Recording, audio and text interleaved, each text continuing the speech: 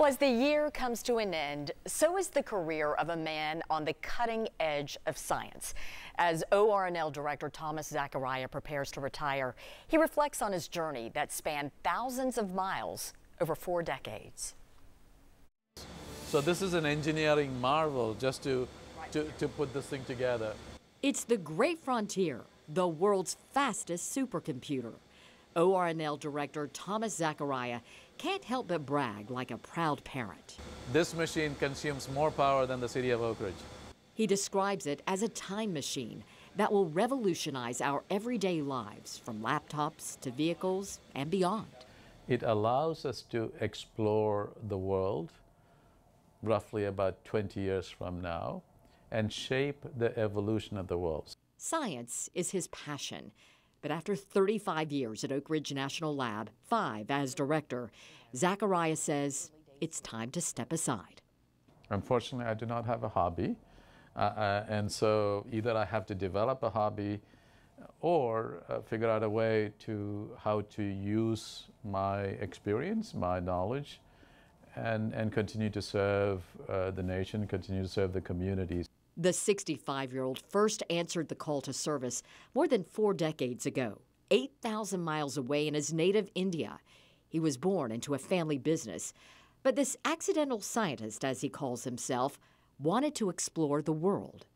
My thought at that time was, I'll come to the U.S., get a master's degree, broaden my horizon, and then go back.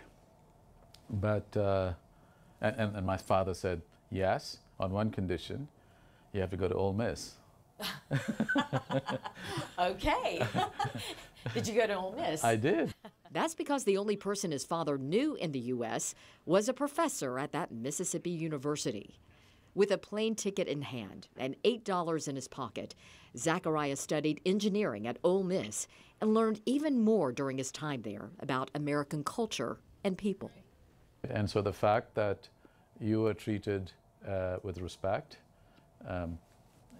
for you as an individual and left a huge impression on me, and that led to continuing to went for my PhD and then ultimately got here.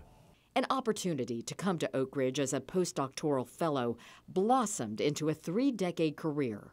The mechanical engineer and expert in material science oversaw the development of a series of supercomputers, grew a partnership with the University of Tennessee, and expanded the work underway at the National Lab.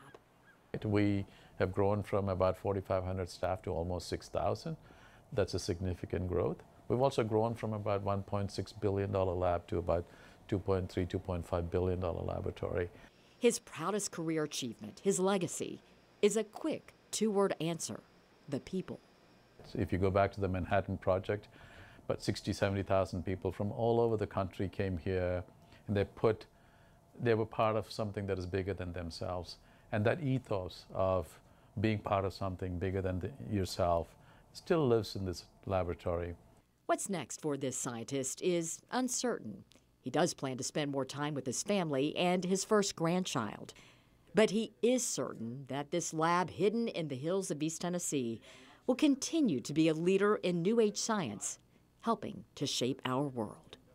I'm proud of the contributions and the changes that we have made, and there's much work to be done, and I'm sure the next person who comes into this role will do even continue to move this institution forward.